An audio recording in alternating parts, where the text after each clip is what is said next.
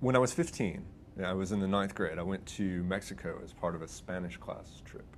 And we did the usual, we went to Chichen, we went to various other sites. And I had this amazing, wonderful time, and then I forgot all about it. Somehow or another, I was 16 and 17, and other things became much more important than that trip. And then when I was doing my undergraduate degree, 3/4 of the way through it, I was a sociology major and had gotten very excited about sociology and was basically through the program.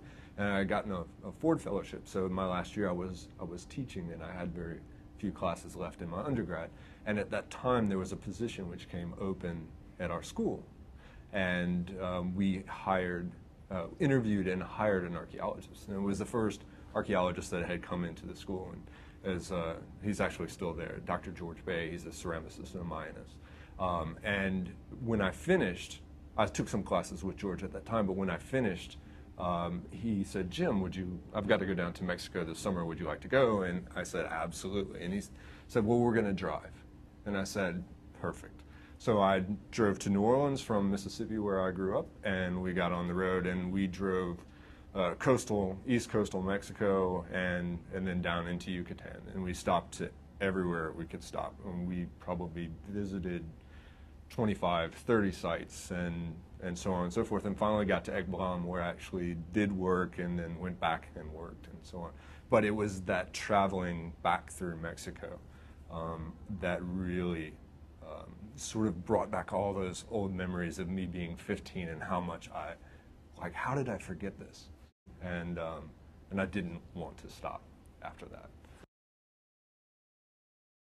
But this summer, when we were working at Cajal-Pech, we were digging. AIA gave a FAR grant to excavate structure C6, which is this long-range structure at the end of the ball court in the southeast corner of the Acropolis there at Cajal-Pech. And so last summer we excavated half of it, and the stonemasons came in after we were finished, and they consolidated, but rebuilt the western part of the structure. And then this year we went back this summer and excavated the other half.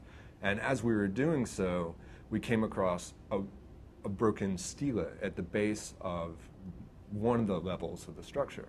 And we all started getting very, very excited. And we were thinking, oh, this is going to be some royal tomb and so on and so forth.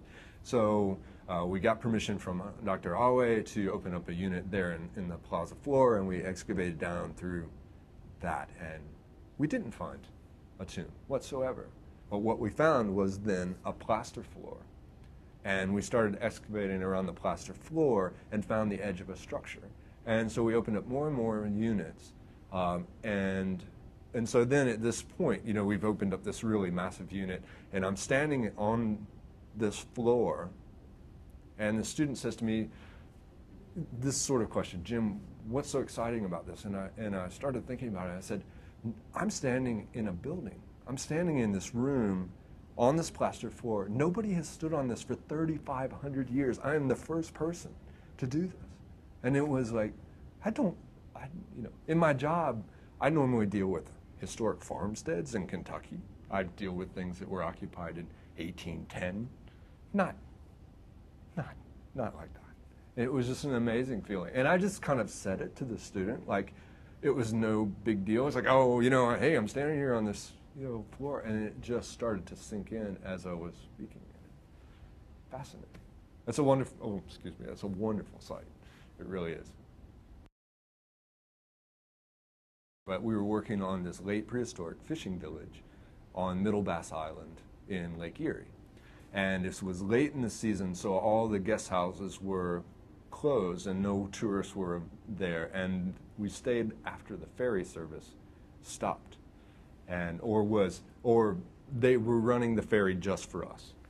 And so we were out on the island and we were working, and we noticed it started to get very dark and strange looking.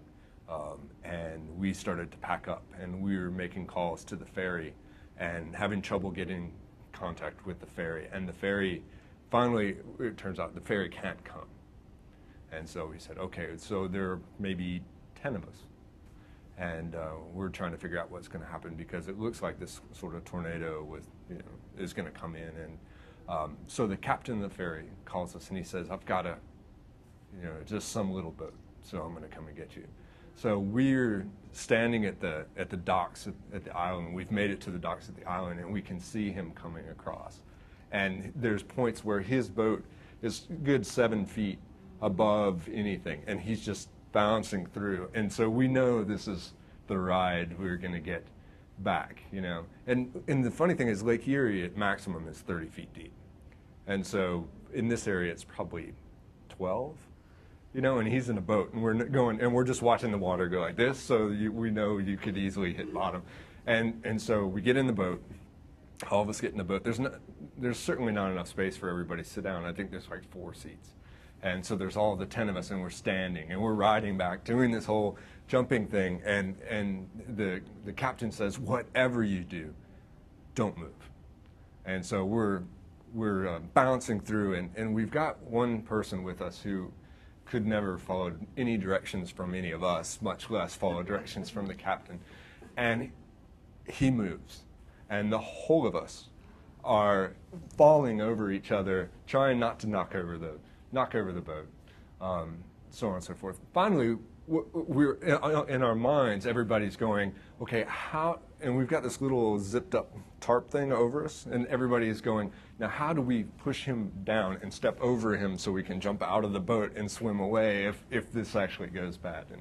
And that didn't happen, but we made it back. But it was just absolutely ridiculous because we had seen this, this boat coming to us, and we knew what we looked like going back. It was just in a day's work. In terms of the Maya, I think one of the most important things for kids to know, because I think some adults don't know, but that is that the Maya are still here.